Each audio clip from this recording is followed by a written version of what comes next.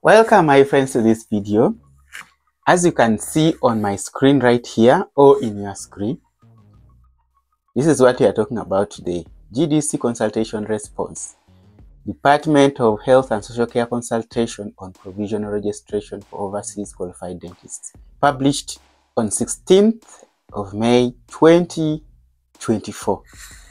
As we are all aware, the GDC carried out a wild consultation.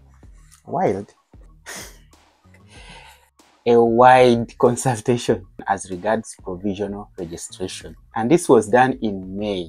After that, the findings were taken to Parliament for debate and formation of a draft order.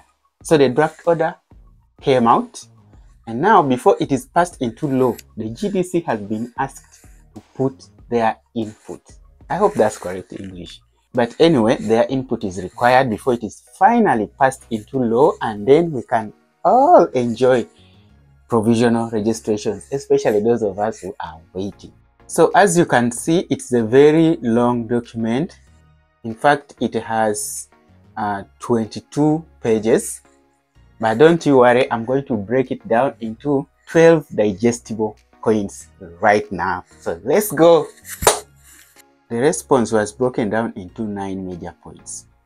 But as you can see, number 1, they start talking about the GDC, the usual things, what they stand for, what they expect of registrants, etc, etc. Point 2, they talked about the overview of provisional registration, which I already covered in my other video, provisional registration.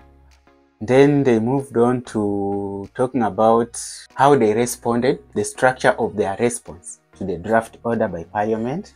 And then finally we get to point 4.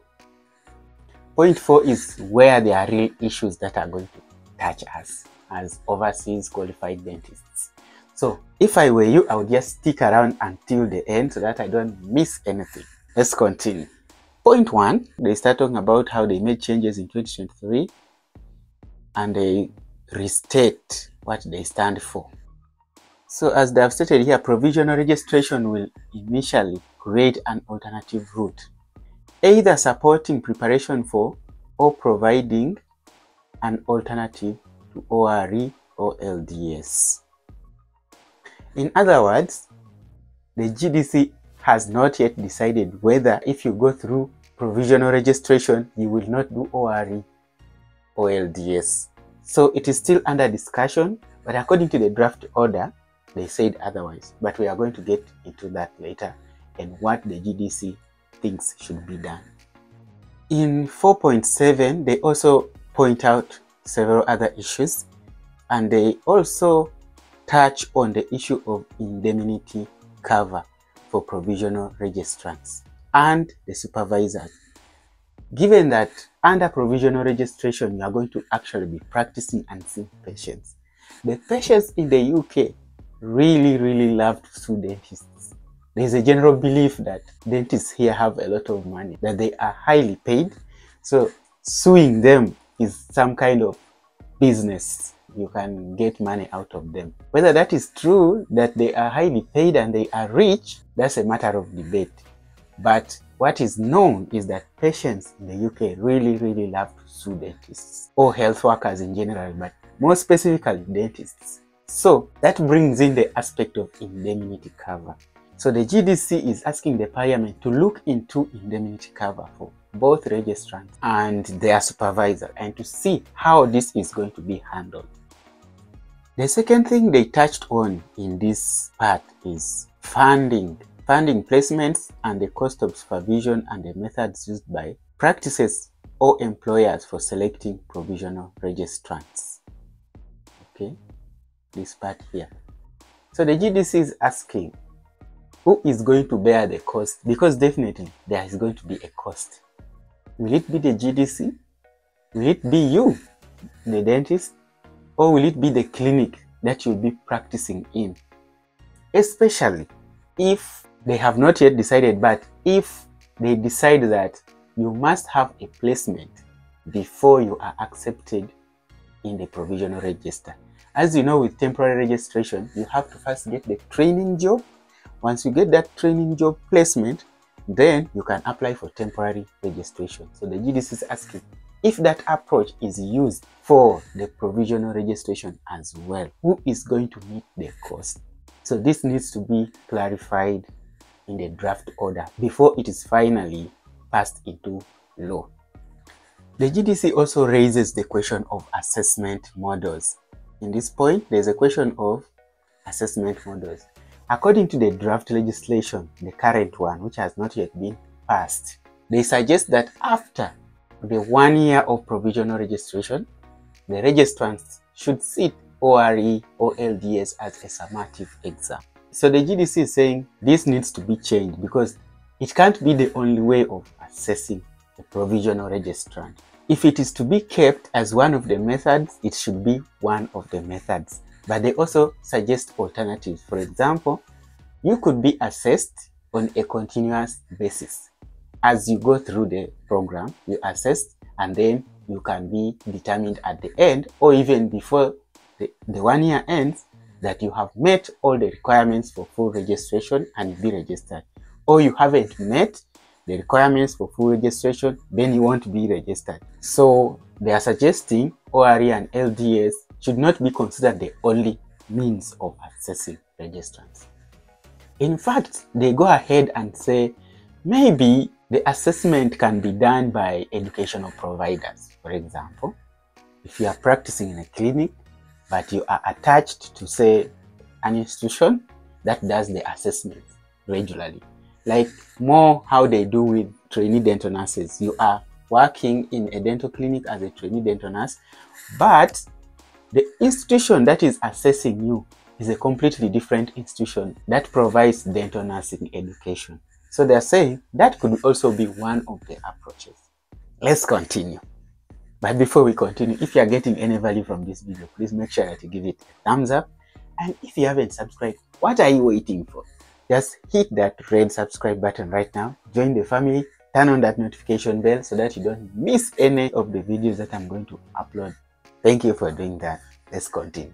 The GDC also suggests that maybe it may prove sensible for implementation to be on a limited scale or explicitly on a pilot basis.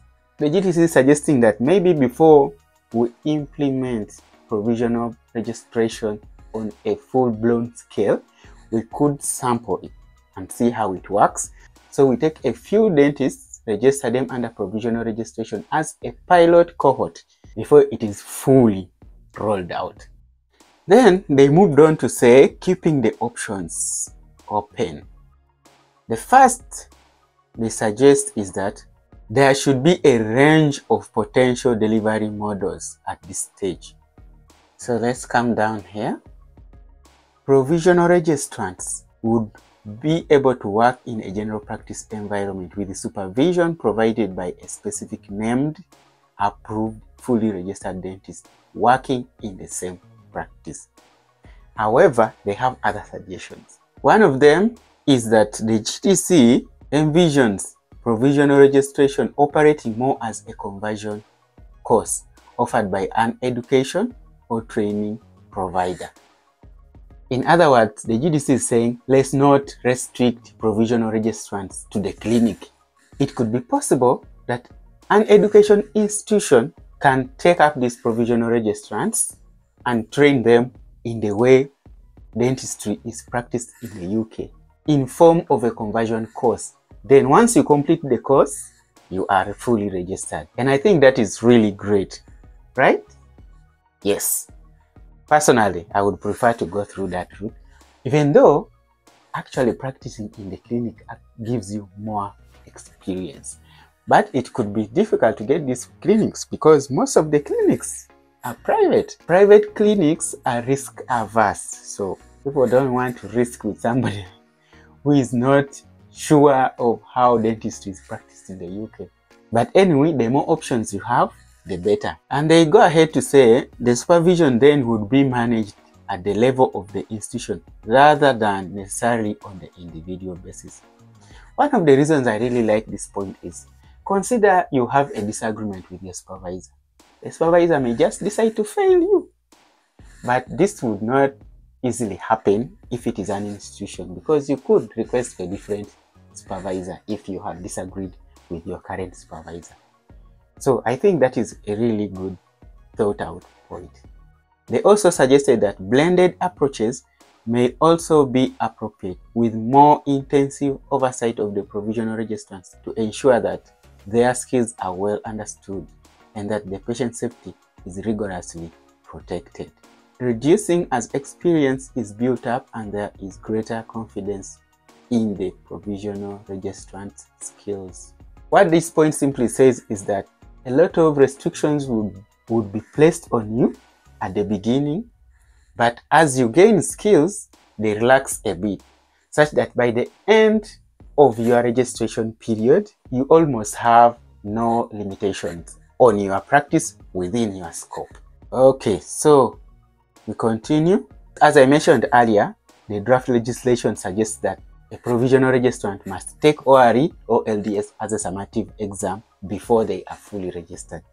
GDC say, why don't we consider things like you could have both admission assessment at the outset, and then you could have transitional assessment to full registration. 2 assessments at the entry level and at exit. But also they say the latter assessment, this is the exit assessment, could be experience of supervised practice, and the potential for work-based assessment may provide a useful complement to summative.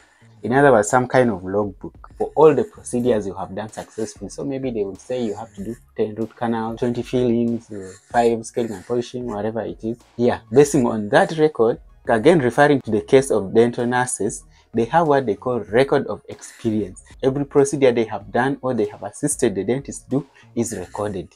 So the GDC is saying a similar approach could be used for provisional registrants, not necessarily an exam. Yeah, it makes sense, because actually one of the reasons why we are yearning for this provisional registration, ORE is far too complicated. If we can do away with the ORE, the better. So under this point, provisional registration was part of NHS Dentistry England plan to improve the capacity and effectiveness of NHS dental provision. GDC saying, much as this is a good plan, provisional registrants, once they become fully registered, should not and cannot be forced to work with the NHS. But they have a suggestion that one of the things you could do is to incentivize the overseas dentists. For example, you could give them visa sponsorships, or you could sponsor their provisional registration period and any other incentives that can keep them practicing in the NHS. I agree with them. There is no way you can force somebody to work where they don't want.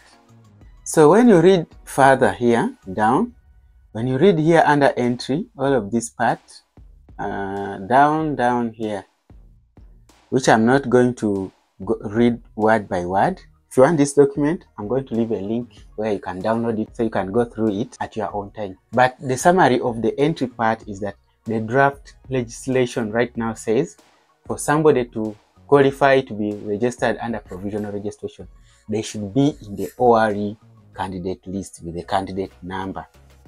But the GDC is saying no, being in the candidate list should not be the only condition for getting provisional registration. It should be open and let the GDC decide which applicant qualifies to get provisional registration and which applicant doesn't, including those who are in the candidate list for ORE. Then there is also an issue about length, maintenance and renewal of the registration. If you also read this part up to the end here, somewhere here, you will find that the legislation says the registrant has 1 year for provisional registration and can only be renewed once. So that means you have 2 chances. But the GDC is saying no, that this is also restrictive. There should be a provision to pause.